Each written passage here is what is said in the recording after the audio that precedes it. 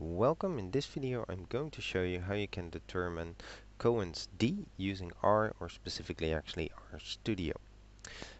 Cohen's d is an effect size that can be used for an independent samples t-test, and to show you how this could be done with R, we actually need some example data, and I'll be using an SPSS file, so I need to read SPSS from the foreign package for that.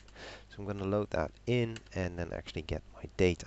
I get quite a lot of errors here, but that's okay. And to quickly show you the data, what I'm actually going to calculate the effect size of is the differences in means on something that's all the way to the right, the overall grades that people gave.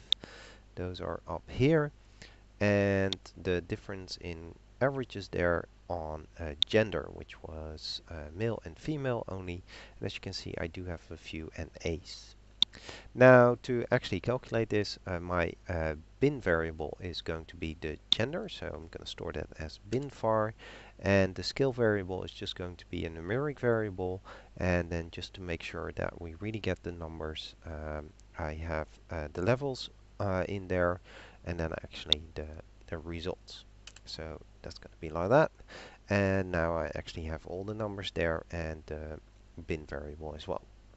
So in order to calculate Cohen's d in base only, then we actually need to use the aggregate function, and that will actually calculate, in this case, from the scale variable using the groups from the bin variable, and we want to calculate the mean. Now, if I would only do this, I can show you what happens then. I actually get a small little table, and it shows the female and the male, and from the scale variable it then actually shows the averages.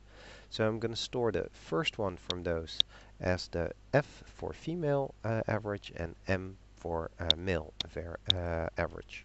So Control Enter, Control Enter. We also need the standard deviation, so the same thing, but then the fun is going to be the standard deviation. F for female and M for male. And we also actually need to count, so the number in each group, and that can be done using length. So Control Enter, Control Enter. Then actually to calculate the Cohen's d, we need the sum of squares, which is actually the square of the standard deviation, and then multiplied by the count minus 1. So we can do that here and here. And as you can see, each time over here are the results. And then finally, Cohen's d is actually the difference between the two means, and then the square root out of the sum of the two sum of squares, and then actually divided that over the total count minus 2, and then the square root out of that entire result. So I'm going to call that d, and finally I actually get d as minus 0.28 something. Now there's also packages that can do that. For example, the fsize package. I've already installed it, so I'm not going to run this line, but I am going to run this one. And to actually load it, I get a small warning, but that's okay. And then Cohen's d, my scale variable by the bin variable, and hopefully that actually gives the same result. And as you can see, indeed the minus 0.282 is exactly the same as the one up here. As for interpretation, Cohen's d actually had a small table himself for rules of thumb.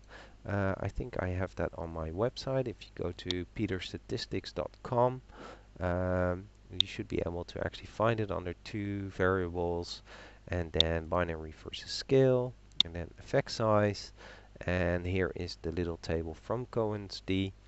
These are rules of thumb, so yeah, they might not be completely accurate in your field, but okay, so in this case it would be considered small, the 0.28. Okay, that was it. I hope you enjoyed this and found it helpful. If so, please subscribe, because that really helps me out. Thank you for watching.